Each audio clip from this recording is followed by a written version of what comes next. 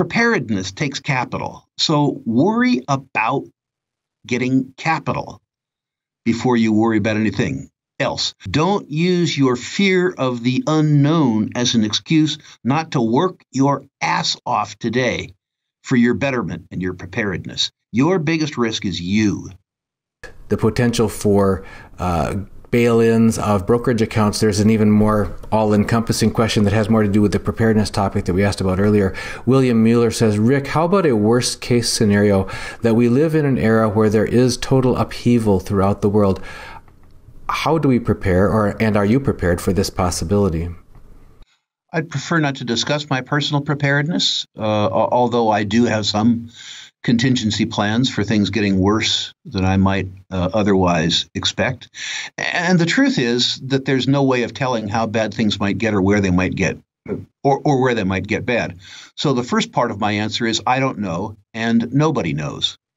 One thing that for sure you should do is not pay some moron $5,000 to do a preparedness plan for you when he or she doesn't know anything about the risks that you might face. I suggest that the steps that were outlined in that wonderful underground pamphlet available online, PT had. PT, depending on how you choose to define it, was perpetual traveler, professional traveler, or prior taxpayer. And it involves internationalizing it. Our mutual good friend Doug Casey once said, your assets, your ass, and your passport should have 3 different countries on them. The idea being that you may or may not be able to choose a domicile that will be problem-free. But if you have 3 of them, you have 3 times the chance of doing the right thing. I need to disclaim the fact that I think that the probability of things going that wrong is extremely low. I'm an optimist. I think we get through all this idiocy. I don't think we get through all this idiocy unscarred, but I do think that we get through this idiocy. I remember asking the same sort of question of my grandfather in 1967 or 1968 when I was a teenager, and where as I became aware of inflation, I became nervous about it, but where also you'll remember this country in 1967 or 1968 with civil disturbances, racial disturbances, the fact that I, as a young kid in California, was preparing to go to university where I might have to wear a gas mask to get to class. And I remember that as a 16-year-old, this had sort of a profound impact on me. I remember talking to my grandfather about what I should do and how I should prepare. And he said, you need to remember that every generation has had these challenges. My generation had a few challenges, little things, the Depression, World War II.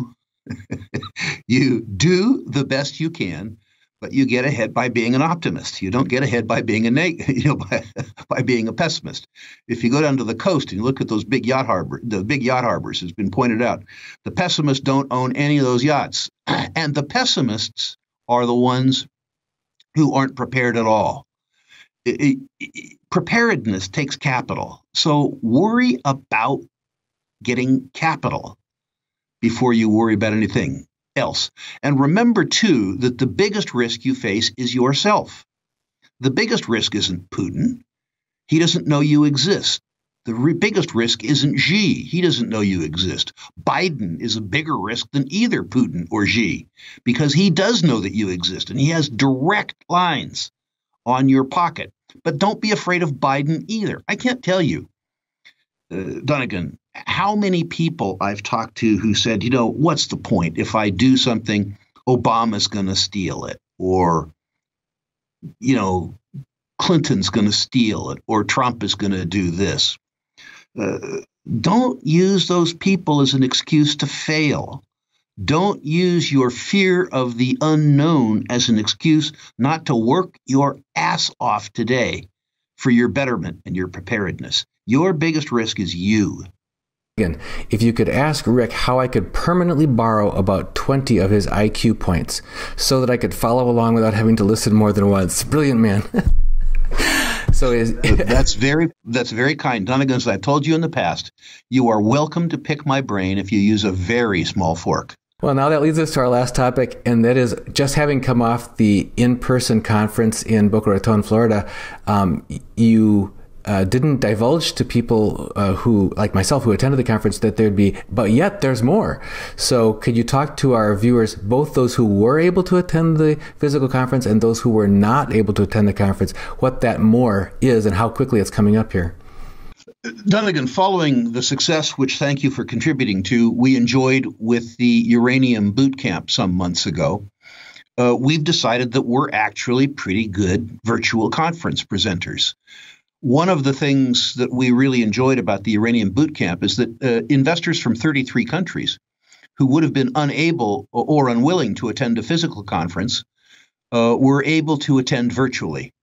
The consequence of that is that the live conference, which we had at Boca Raton, has gone virtual as well. There were certain aspects that, as a consequence of having a lack of time, we weren't able to do in Boca Raton. So we're having a virtual conference, which will feature almost all of the recordings from Boca Raton, but will feature several interviews that we didn't have time to do in Boca Raton. In particular, they will feature, I think it's 35 interviews by me of every exhibitor, every public company exhibitor at Boca Raton. One of the things that I've noticed in 40 years of investment conferences is that most CEOs of major mining companies don't know how to give a coherent presentation. It isn't that they're bad people, it's that they're too busy running the company. They're too busy telling the story from their point of view. They don't understand well enough the mechanics of getting the story across to an investor audience. At the same time, most investors don't think that they have access to CEOs. Most of them are too polite or too nervous or too something to go up and ask direct questions. So, in order to facilitate the exchange of information from the investors to the CEOs, I took it upon myself to interview every single one of them in terms of getting them to talk about the information that I think is important for high net worth retail investors to make a rational investment decision. You can learn several things from these interviews. Among other things, you can learn how to interview yourself, because the idea that these CEOs aren't approachable is ridiculous. A good CEO wants nothing more than to talk about his or her company. It's their whole life. Think about asking a grandmother if she'd like to talk about her grandchildren. I mean, this is a no-brainer. But most people, nonetheless, don't have enough experience to know how to ask the questions. So watch these interviews with the point of view of learning how to ask the questions. Watch these interviews, too, because these are carefully selected companies. Remember, Donegan, the qualification to exhibit at most investor conferences is a check that cashes by the exhibitor. At our conference, our attendees have told us that the exhibitors are content, too. That means that we have to vet the exhibitors, and we vet them very simply. We don't let them exhibit if we don't own them and or do business with them. This doesn't guarantee, sadly, that every exhibitor there has a share price that will rise, but it does guarantee that we know them well enough that we own them. So this is a very carefully curated group of exhibitors. It's important, too, for the people who attended the conference physically to realize that they have lives, and much of what they will have heard at the conference and written down, partially at my instruction, will be forgotten in the 6 weeks between the conference and the time that the virtual conference debuts on August 12th. The point of that is that the virtual conference will be up for 6 months. Don't watch it once. Watch it 2 or 3 times.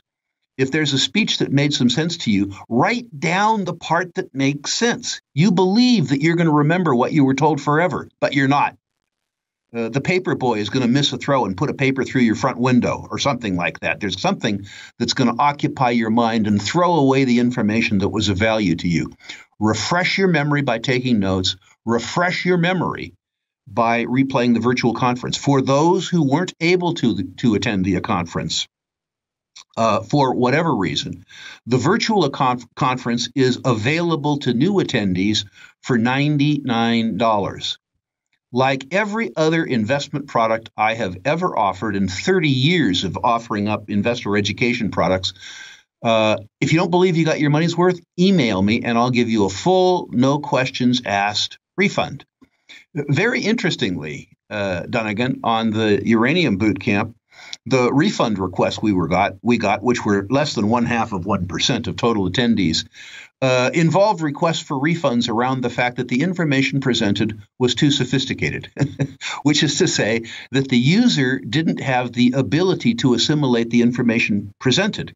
Now, of course, we gave that person a refund because that person did not get the value that we charged them for the seminar.